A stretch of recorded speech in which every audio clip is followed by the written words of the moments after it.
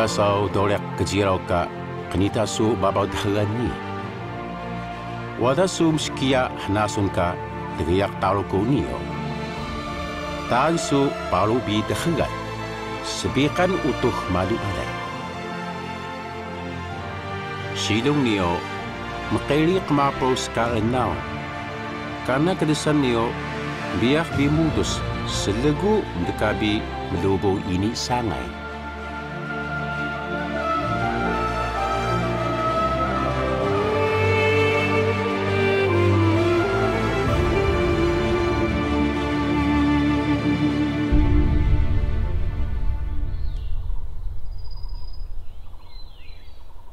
The huge trees always remind me of my childhood, when we spent our days with the trees. I loved to climb up to the top of the tree and look afar. We were always playing and showing off around the trees. The moment I step into the forest, childhood memories filled with laughter slowly emerge.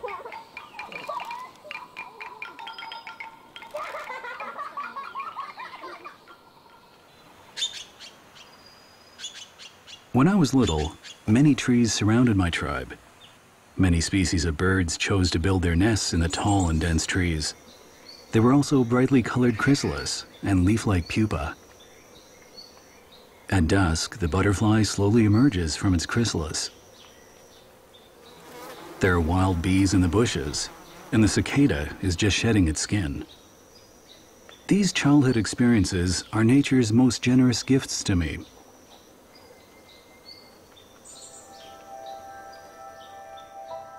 Thoreau once said, "When it comes to beauty, nothing can compare with a forest with birds and beasts in it." Undoubtedly, the forests are guardians of wilderness, pulsating with strong life forces.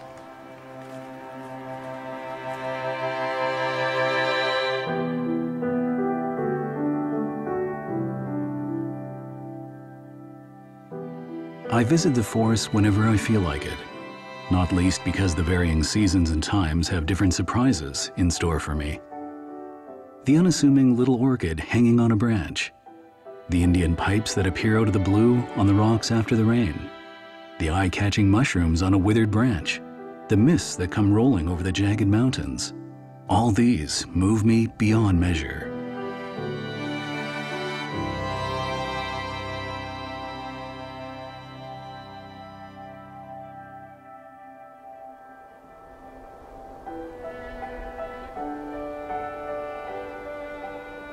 During winter, the snow-covered forest is filled with a special aura of silence and starkness. Snowflakes pile up gently on the pine trees. The fir forest is covered in frost and snow. The frost on the leaves and branches, together with the blue skies, clouds, and mist, form one beautiful image after the other. Nature moves on ceaselessly to its own rhythm. The varying seasons with their distinctive temperatures and colors are only a few of nature's smiles from her many faces.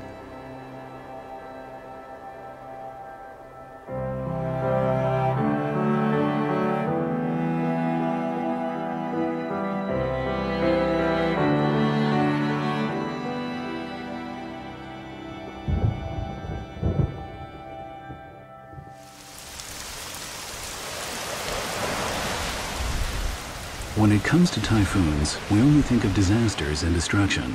But consider this. Every tree still standing strong in the forest is a survivor of typhoons.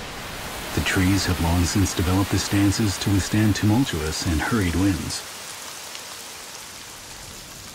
Rounded in short canopies, flexible branches with many forks, resilient and slightly elongated leaves.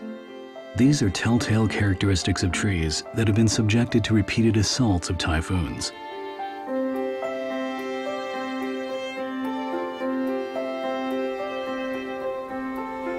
In March, while the snow still lingers in the high mountains, many flowers are blooming at the foot of the mountains. The Taroko spring is a season of excitement and longing. When the laurel tree puts forth its first tender leaf, its blossoms are already blooming at the tips of the branches. The pleasing palette of spring foretells many intriguing and wonderful tales to come.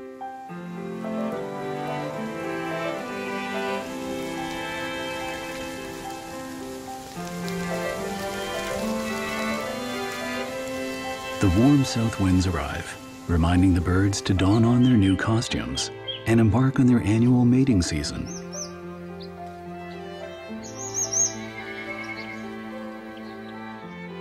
Bird songs and calls are ways of transmitting their feelings.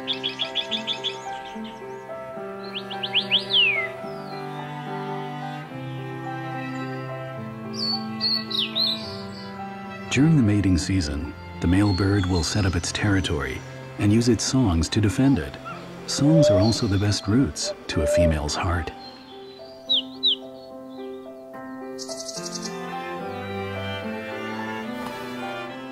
The proud ferruginous flycatcher is now using the withered branch as a stage to perform its courtship dance. He flaps his wings vigorously, then flies directly to his intended, thrusts out his breast, and holds his tail up high. The display lasts several minutes, but the female merely watches on, entirely unmoved by the suitor's ardent appeal.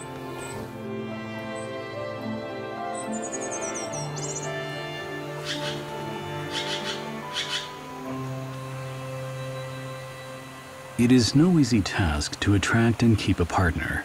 You have to sport a beautiful plumage, complete with an excellent repertoire of song and dance. And the occasional indulgence and gifts are necessary tactics as well. And of course, let's not forget the fights between rivals.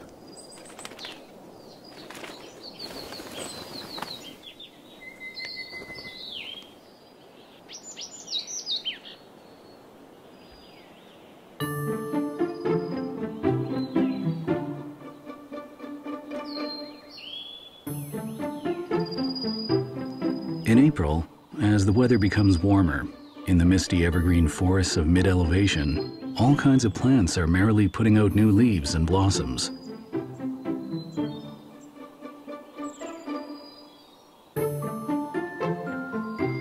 As food sources increase, the Taiwan yuhina cannot resist its urge to join the mating frenzy.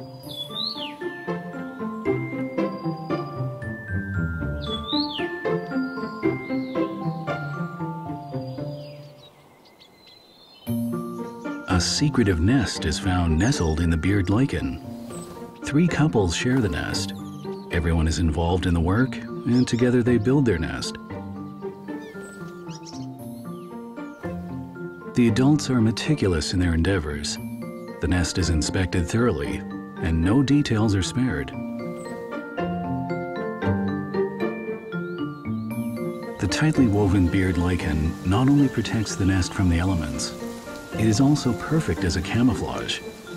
If the birds had not been flitting in and out, and so giving the game away, the nest would remain hidden.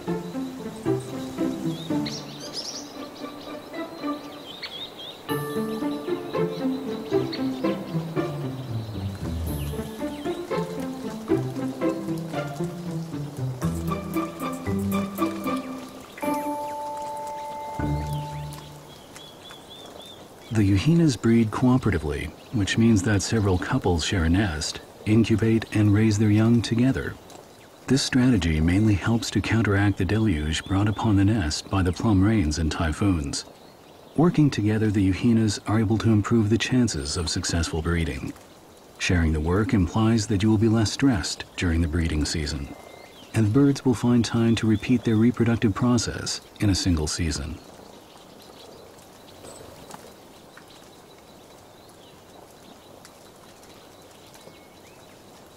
The cooperative breeding behavior of the yuhinas is extremely rare. Out of more than 10,000 species of birds in the world, less than 20 species practice this approach.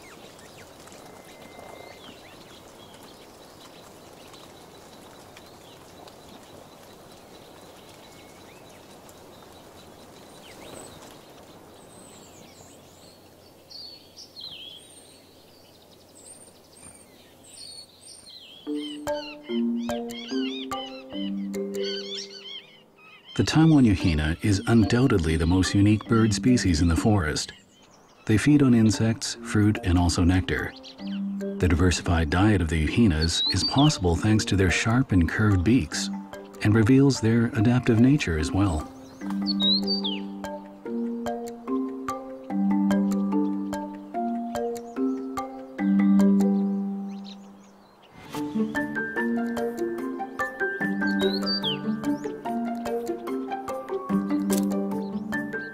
Different species of birds are like hunters, equipped with different types of tools. Every species has its own occupation and its unique physical characteristics. The beak is especially important as it denotes the role of the species within the forest.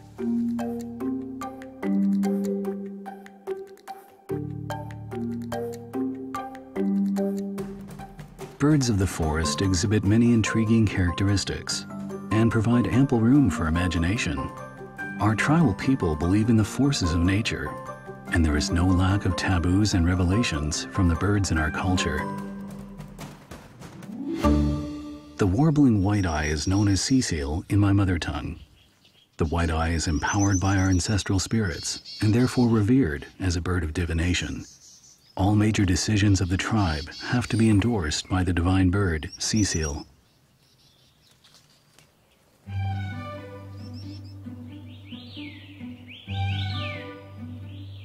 The relationship between birds, flowers, and fruit is a clever arrangement by nature. The plants attract the birds with the colors and shapes, offering the birds with fulfilling fruit, while the birds in return provide free delivery for the plants.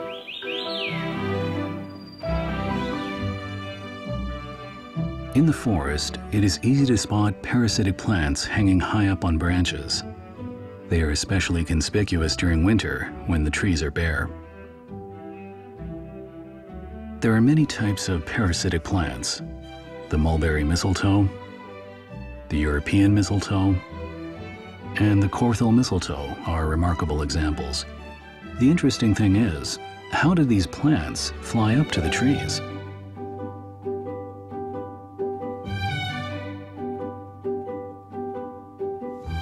During April and May, the forest colors are as rich as can be.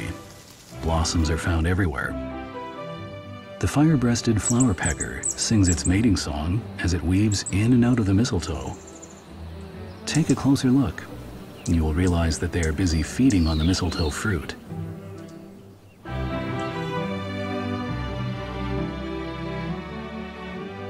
The bird will first bite through the skin of the fruit and then swallow the flesh and seeds.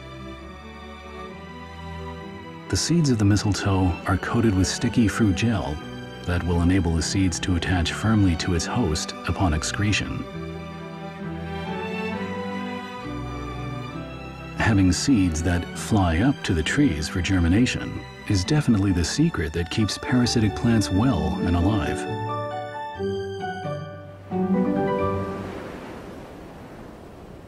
Every time I step into the Taroko National Park, the ever-changing mountains and forests of the park always overwhelm me. These transformations are due to the differences in altitudes and climate, as well as the varying topography and scenes. The forces of climate change affect the environment too. Mount Qingshui is comprised of marble rocks. Its majestic peaks reach high into the clouds. The famous Qingshui Cliff features a dramatic drop from the top of the cliff to the Pacific Ocean, within a mere 4 meters from the eastern front. The steep and bare limestone rocks may seem like a harsh environment, yet many hardy plant species are able to thrive here. The narrow and isolated microenvironment is the cradle for nurturing new plant species. Shallow and calcareous soil found within the cracks of the rocks provide growing grounds for many plant species that are only found in Taroko and named after Taroko.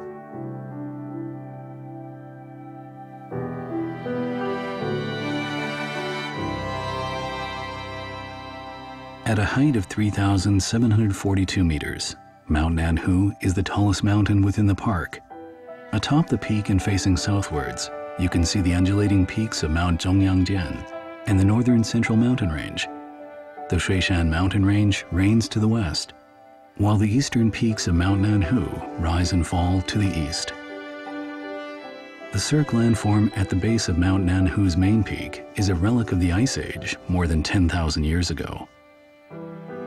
The upper and lower cirques are divided by ridges and surrounded by rolling mountain ranges, creating an enclosed terrain.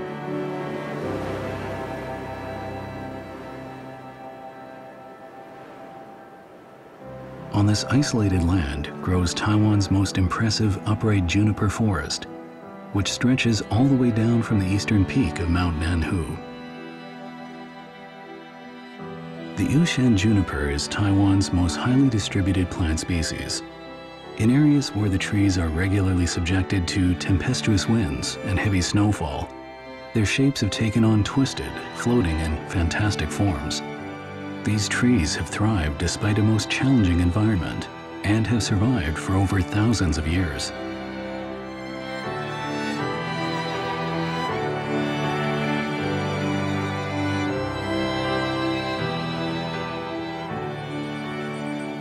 The wisdom of the mountains is explicit in the relationship between the seasons and the blossoms.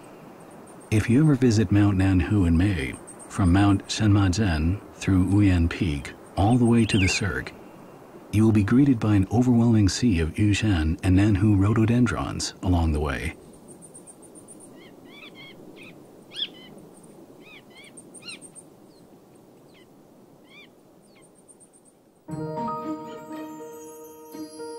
After July, as the sunlight grows ever stronger, the Cirque is finally awakened by spring. The Nanhu Cirque is an arena where high-altitude plant species jostle for survival and evolve to adapt. The high altitude and surrounding mountain ranges serve as natural barriers to create a very special habitat for the plants. Intense ultraviolet rays, bare rocks, strong winds, and intimidating ice and snow make sure that only the fittest plant species can survive here.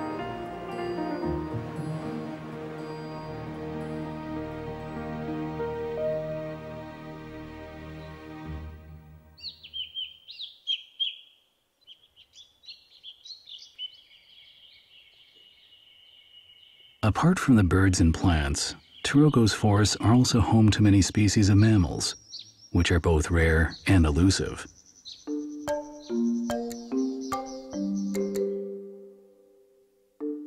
As in the case of birds, animals of the forest play many different roles in the ecosystem. Some animals look for food up in the trees. Some seek fulfillment on the ground. Some climb.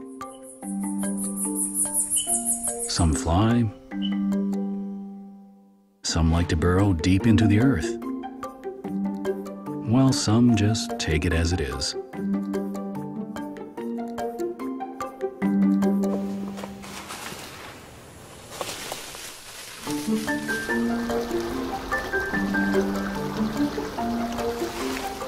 It is most exciting to get close to a wild animal and observe it. I still remember how touched I was the first time I saw a civet cat coming out of its hole.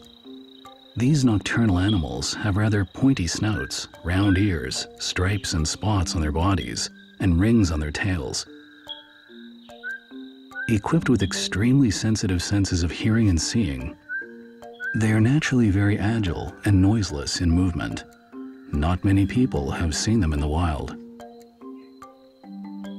Because of its camouflaging fur and its elusive behavior, the civet cat is also known as the magic cat.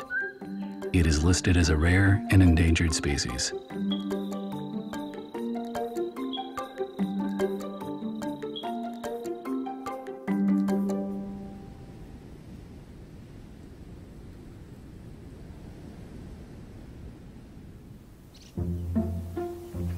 The yellow-throated marten is one of my favorite animals. It moves swiftly and is an expert climber. The martens are the largest species from the mustelids family found in Taiwan. Its body length, tail included, is about 80 centimeters long. I have come into several close encounters with the martens and have found them to be rather friendly. I was truly delighted and thrilled to be so close to such innocent animals. After all, they are a ruthless threat to many species of birds and animals in the forest. In the past, there were very few yellow-throated martens, and therefore not easy to spot. But nowadays, they are quite often seen in the wild. The widespread conservation efforts of the national park are paying off.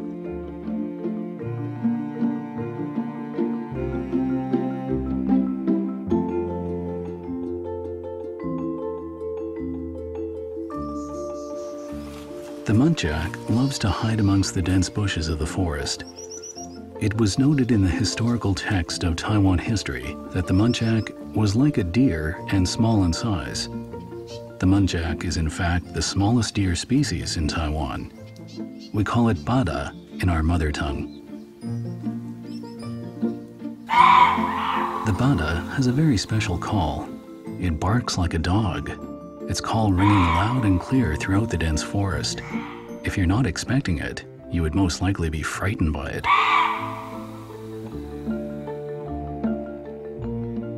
The male muntjac has antlers that will grow up to 6 to 7 centimeters long, while the female deer does not grow any. The bada feeds on young leaves, flower buds, fruit and fallen leaves in the undergrowth of the forest. After a meal, they will find a secret spot in their territory to regurgitate their food.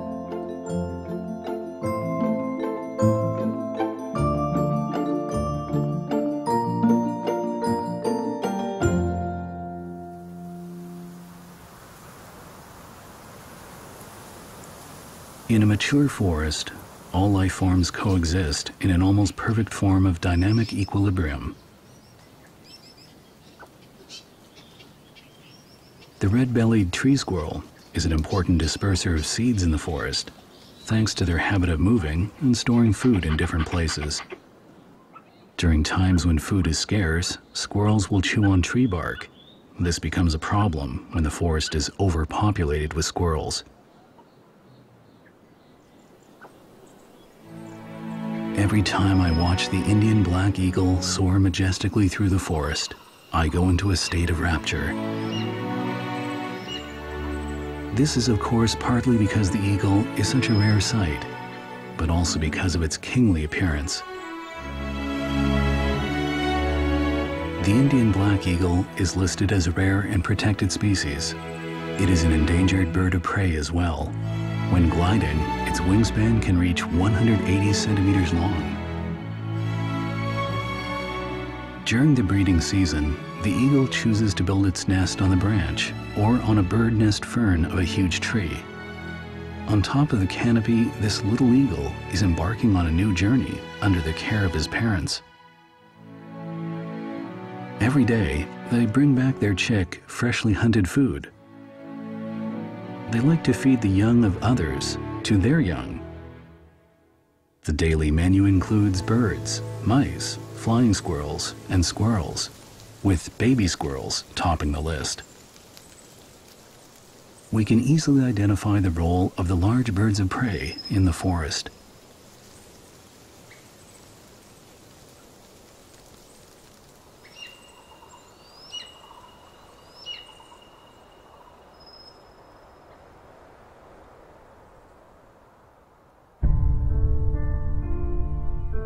Lemengaw kalaudan, kauni berehot nio, ni kan utuh na. Lemengaw duli, tay ka dutuh kauni, nabaw spaliak. Musupu pelepah kana, kipisaw gagapelngaw. Semalu gebihur, sebuai nakui ka pelepah ni.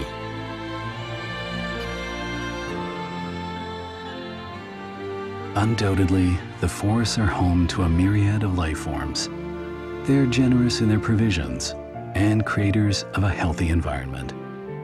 The forests are very much like our human societies. There are different layers, species, and individuals interacting in intricate spaces. Every species has its own special needs, and the sustainability of all links is paramount.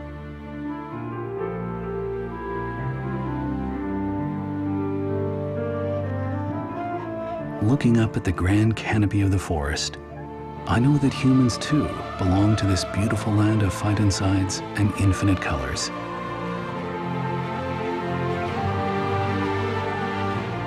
The plants, birds, and beasts that I see are divine and awe-inspiring in my memory and experience. Everything is interconnected. All are bonded inextricably.